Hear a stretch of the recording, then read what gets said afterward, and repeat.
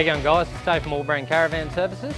Today I'm here on top of this concept caravan roof. The customer came into us complaining that he's getting some water leaks coming from the outside into the inside from the roof on this van.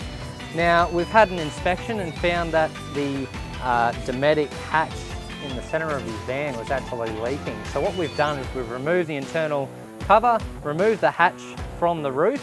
We actually found that there wasn't a great deal of sealant on this hatch. So what we've done is we've removed it, we've cleaned the surface of the roof of the van, we've cleaned the surface of the hatch, we've primed the hatch, and now I'm ready to reapply some silicone to the hatch itself and refit it into position.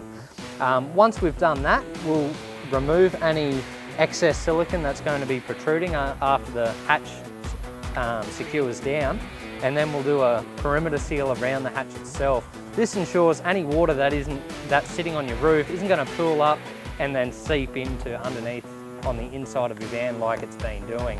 So if you guys have any questions or would like us to look at anything on your van, particularly to do with sealing, give us a call and we'll be able to help you out. Thanks, guys. Bye.